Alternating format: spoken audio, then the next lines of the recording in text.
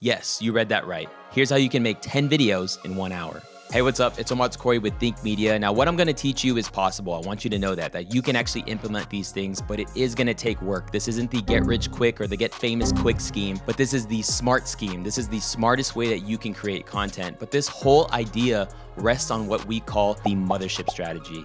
Have you seen the Top Gun movie where they have the mothership and all the planes take off and they come and land on it and they even got boats going out and coming back in? That's kind of the illustration of what it is I'm going to teach you. And so I hope you have something to take notes with, because this is a powerful, powerful teaching. And if you can grasp it, I promise it's going to do some wonders for your content. But let's get into step number 1, which is to start a video podcast / show. When you think about a show has a consistent schedule. When you think about a show has a consistent host. It has a consistent format. It has a consistent time it comes on. But shows show up. There's different ways to create content on YouTube. And as you see on the screen, we have 4 different content formats here. We have myself on the top left. This is what you would consider a vlogging format. I have Heather Torres from Think Media doing a talking head, but we have Nolan on the bottom right doing kind of like your wide YouTube talking headshot. And then we have Sean doing a live stream on the top right. These are what you would call content format. When it comes to creating content,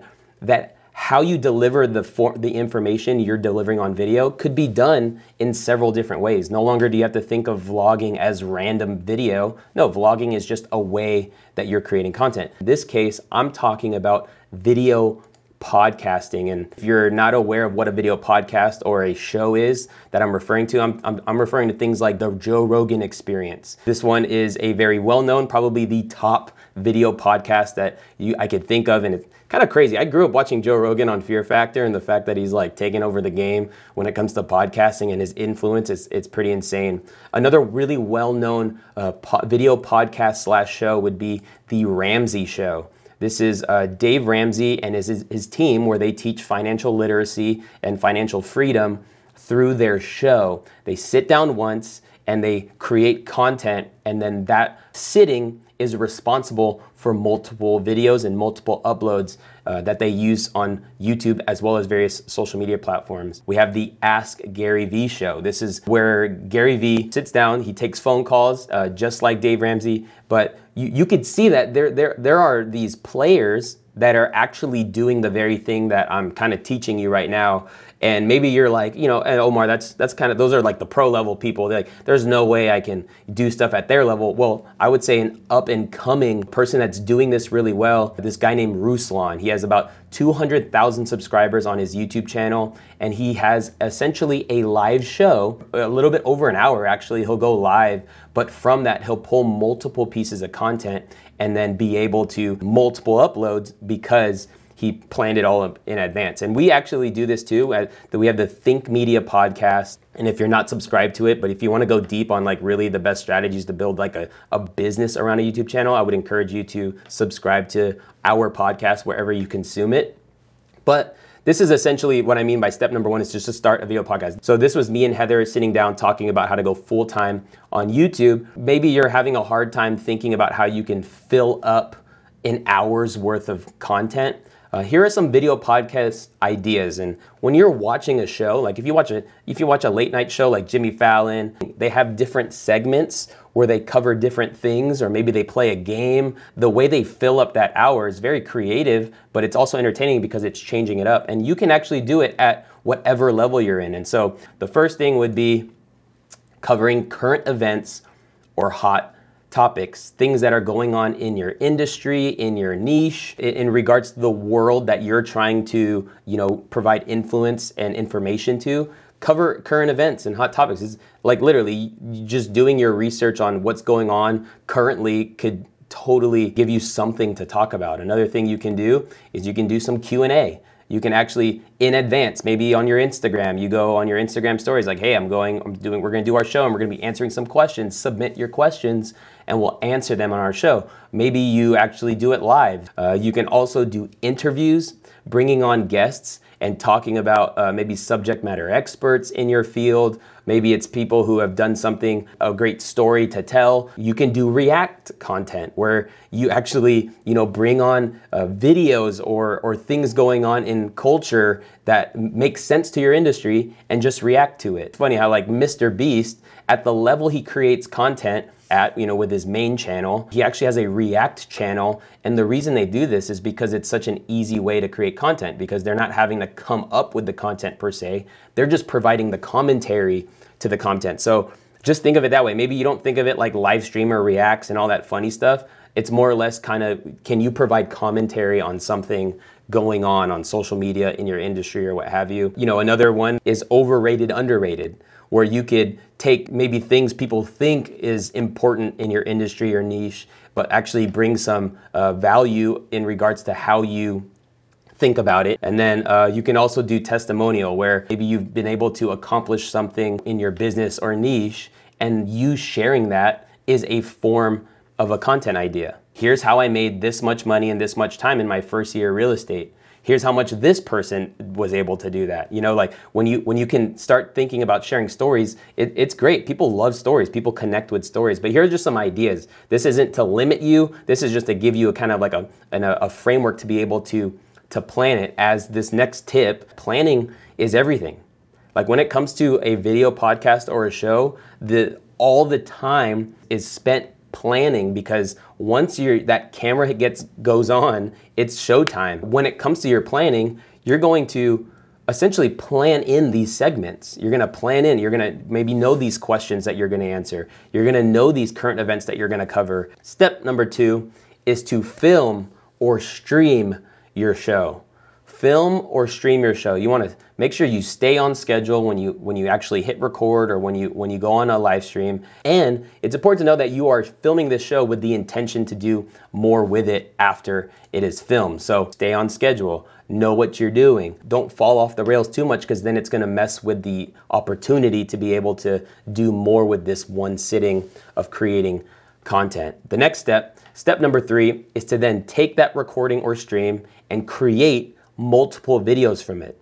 So based off of how you plan that 1 hour show will allow you to then take multiple videos from it and then upload it to YouTube. This is how you actually can create multiple videos in one sitting. It's just a very smart way to think about creating content. If I can just be honest, if I had to start all over, like if I'm starting from scratch, 0, this is the strategy I would go with, because it's the strategy that rewards my time the best. It's also the strategy that's easiest to create, because more or less, I'm just reacting to content. I'm just commentating on something that's going on in my space or my industry. And so seeing what Ruslan was doing and seeing what the big dogs are doing, it's a very achievable and possible format to create content with. And I think it's just very smart. So you're actually gonna create multiple videos from it, and then you're gonna just repackage each video. Each video you're going to upload to YouTube. You're gonna give it a fresh title and a fresh thumbnail for each video. And you'd be surprised that if you take on this strategy, this mothership strategy, this video podcast strategy, you'd be surprised that those clips that you actually take out, because they're just a little more specific, they'll actually and potentially perform much better than the full length 1 hour video that you're gonna upload. So you get one upload with the actual full hour episode for sure, and then you get the 5 to 10 based off of what comes out of that sitting. A lot of times we have found that it actually is possible to get more views on those shorter videos. And we actually are practitioners. We don't just teach this stuff, we do this stuff. And one example we did, our entire team sat down on a couch, and for 45 minutes, we just went through the various things that are underrated or overrated when it comes to YouTube and content creation. That was just a 45-minute time of sitting down, and we were able to create, I think, around 7 to 9 or 10 videos from that. And it was just a cool way to fill in our schedule of uploads with not doing too much work. Just simply taking out the segment from that conversation and then uploading it. And so something we definitely do. Me and Nolan did this recently. We did a video podcast where we talked about the YouTube algorithm changing. And in that 30-minute conversation, we were able to pull 3 to 5 different uploads to go put on our main channel, but just a very smart way. We sat down once, the cameras only worked once, and then we were good to go. Step number 4 is to just repeat this consistently. I said this earlier, but shows show up consistently, like rain or shine. Like even when the host on the late night shows gets sick, they have someone stand in, and their commitment to showing up consistently is very key. Just because you do this once doesn't mean it's gonna work.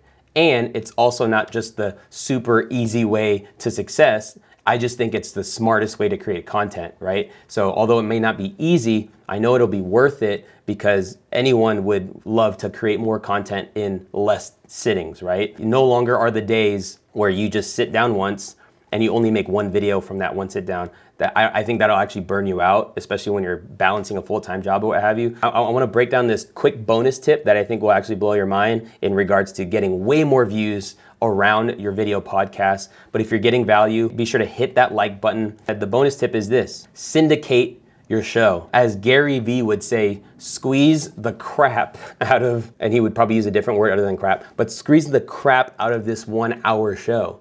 And you could do this by literally putting this everywhere. And this is what is called syndicating, is when you upload in one place essentially, and it has multiple avenues. So let me just break this down on a visual standpoint. You're going to sit down and shoot a 1 hour video podcast show that you're gonna plan, and you're gonna shoot content, and you're also gonna record the audio. Maybe the audio is being recorded to your camera. That's perfectly fine. You're gonna then upload that full conversation on YouTube as the full-length podcast. In this sense, this was a 24-minute conversation I had with Heather. The whole thing got uploaded to YouTube. You can then take moments in that podcast, like I mentioned, and upload those other clips. Let's just call them highlights. So we're gonna upload these micro clips, these sub clips, or these highlights onto our YouTube channel, now getting us to maybe over 5 to 8 videos on YouTube.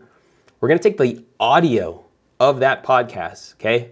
And we're gonna upload it to Apple Podcasts and Spotify. You can find a place where you upload one audio file and it goes everywhere people listen to podcasts. Again, it's a different medium, and you'd be surprised how much people are actually doing video podcasting nowadays, and then how much listeners they're getting. And so not much extra work when it comes to creating the content. It's just uploading that audio file to get it out there. And this is totally underrated hack when it comes to podcasting. You can upload those segments you create too. So if you created sub segments or those highlight clips, upload that audio to your podcast, and then you show up consistently on your podcast platforms, and people would appreciate you for it. I think so, because maybe you don't want to consume the whole 1 hour thing, but I'll consume this 10-minute tip on how to get my first 1,000 subscribers in a month, right? But that was just a section from my sit down.